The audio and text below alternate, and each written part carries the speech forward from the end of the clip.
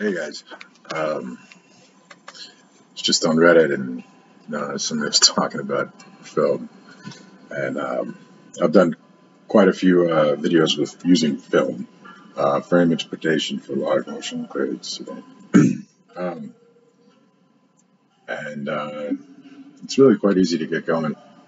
At least to start experimenting and things like that. So go to research, frame interpolation. I'll put the links up in here in a bit. All right, it's pretty cool. All right, opening Colab.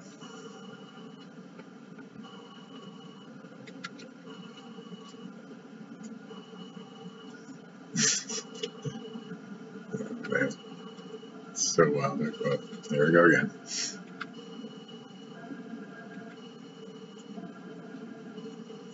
Now I have my own copies of these things. In fact, they're all hooked into Drive and part of the pipeline and stuff like that. So, but it's similar to the straight vanilla notebooks. It's all the same technology. It's just a matter of how you wire it all together. So it's pretty much just as easy as the last one.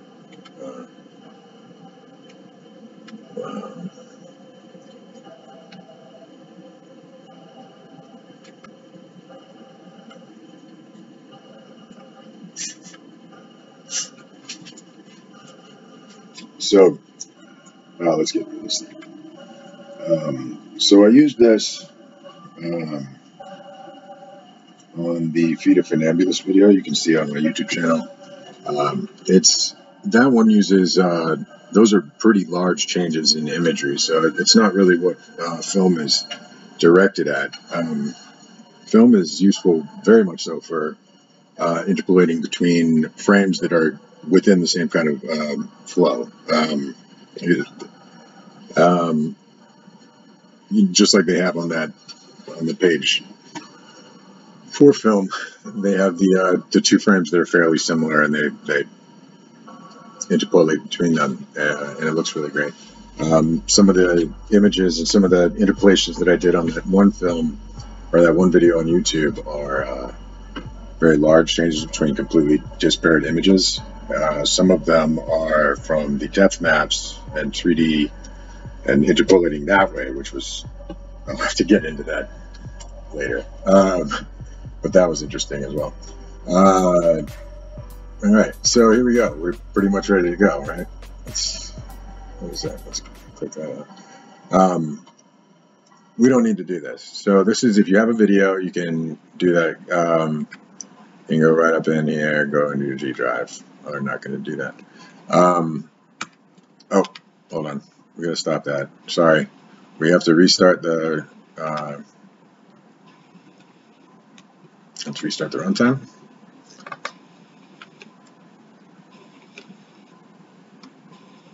I'll rerun this though. There's an awful lot of different things you can do with film. The command line tool is packed. Right here. And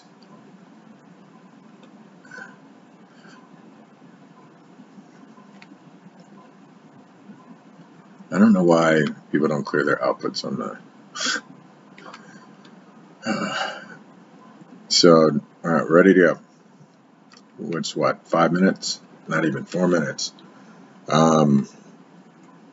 Reran. Let's do these again. It's just fine. That's already there. Already there. All right. I'm not going to run that because I don't have a video in here. We're going to run this. I'm going to go over here and grab some pictures.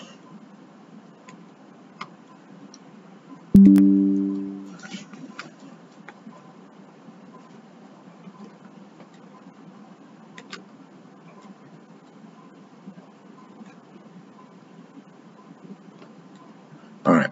So now what we're going to do, we don't need this folder here to be the one that we're going to be doing stuff with. Just create a new folder. Pics. All right, let's change this to pics. Folder, pics. Or, well, you do it over here. Sorry, I'm I prefer this. Now let's throw some pictures in there. Let me just grab 2 pictures. Alright. So, you got to make sure that they are the same. That's fine.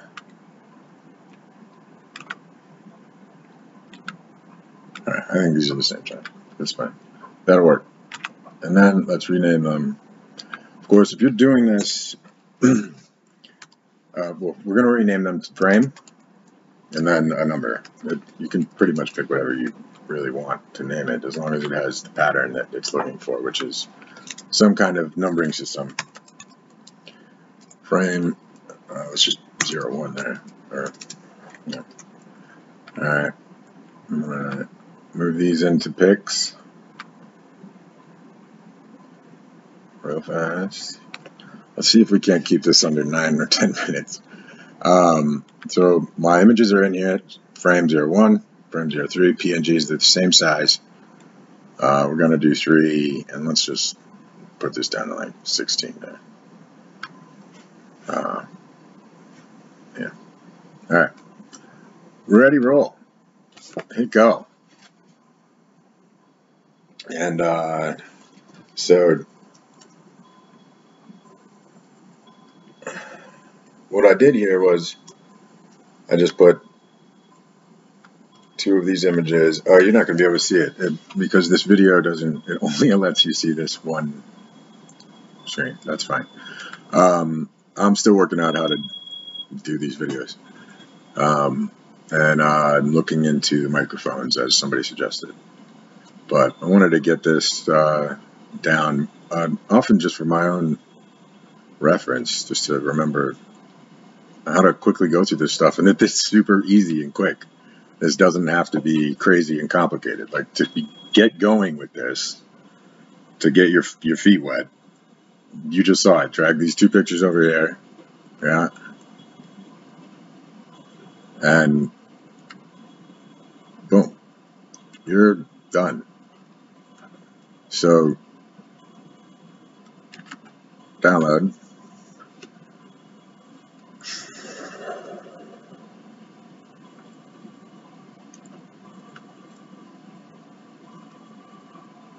And you save that to desktop. Okay. So you're going to get that video, and it's going to look like this.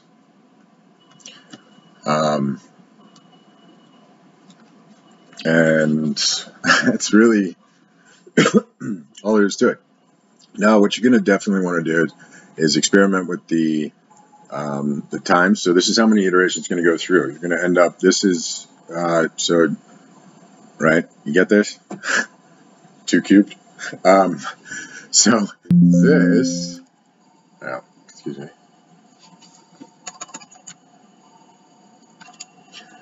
So if you jump up to 10, you're in for a world of hurt. Yeah, that's an awful lot of frames, I'll tell you. Especially, I mean, even if you have 2, you're going to get a hell of a lot of frames. So, but what you can do, and what I do very often, most of the time, is I actually do use the video input. So I'll do an animation and with Diffusion. I'll pull out, I'll send that the output from that, the non-upscaled output. So don't run it through RealESR again or anything like that just yet. The non-upscaled output through film, and then run that output through RealESR again or some upscaling framework of your choice, and off to post-production. To find out where it all went wrong and try it again. Anyhow, when you do the vid, go to your G drive here. You can access your G drive, scroll, get to wherever your video is. You right click and copy the path, put the path here, hit this button. FFmpeg is going to break it up into individual images inside of this folder, content, input frames, which will be over here. And then, but you don't have to run that. You don't have to do video. Just make sure you're on the frame interpolator. And then here you pretty much play right here. Set your folder, copy some stuff over, or go get a video. We could call this video out here. Let's see, copy path. Let's just do this. Yeah. Let's just do it. Right here. Here's our video. Done. Let's go get that. Cool. I think that's fine. Actually, it didn't have to rerun that, but whatever.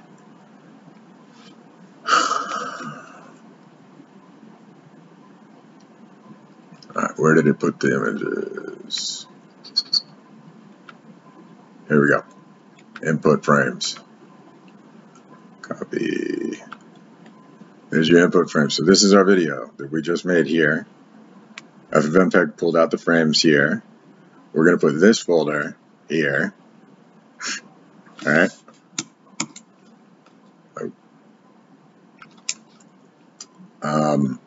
And then there you go. All right. Now we're interpolating our interpolated video. So we started out with 2 frames, and then we ended up with 10, 9, right there. That's interesting. There's no 0 frame. Oh,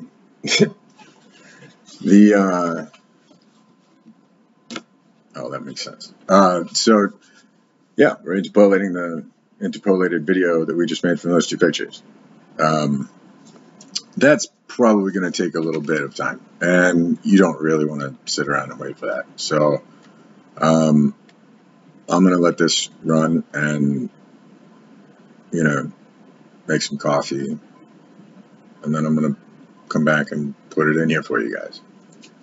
All right. But I'm going to leave this going. Yeah. I mean, I might just let this keep running and tell you guys where to fast forward in the video. I don't know, would that get me more likes or more watch time? I don't know, I'm trying to figure out this YouTube thing over here.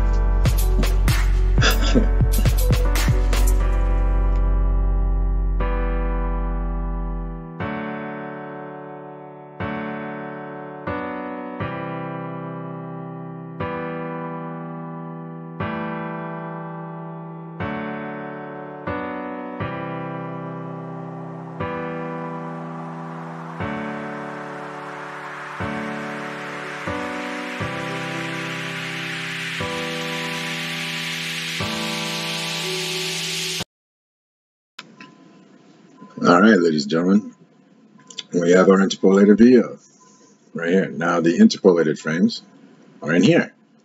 Look at that. So from our 2 frames, we got 9 frames out into an interpolated video here, which we then put back into film and interpolated and got out. Does this one start at 0? Yeah, it does. All right, 129 frames. And so, yeah, and here's the video. So right click, download, or usually in all of the collabs that I have, I end up pulling in a couple of tools, which is some better G drive integration and some moving stuff around like shutil file, utilities and things like that. And perhaps in one of the videos, I'll, show myself doing that to something like G drive or to film or whatever. And then just some of my process tools to move things where they need to go into the right pipelines and organizing stuff, because cat herding is hard. All right, so we have our video downloaded.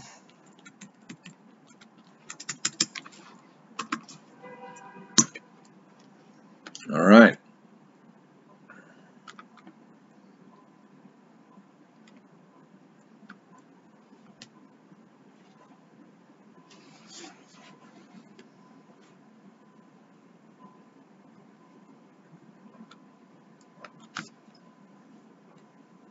That's pretty wild. All right, enjoy. And yeah, let me know what you guys want to see next. I'll go more in depth on all of these things. I want to at least start talking about this stuff. Try to get used to making these videos and getting used to the idea that a bunch of strangers are listening to my voice on the internet, which, to be quite honest, is a little hard. All right. My nerd tickle's going off now, so I got to go make stuff. And I'll share it with all of you. Stay curious and perpetually preposterous. Take care.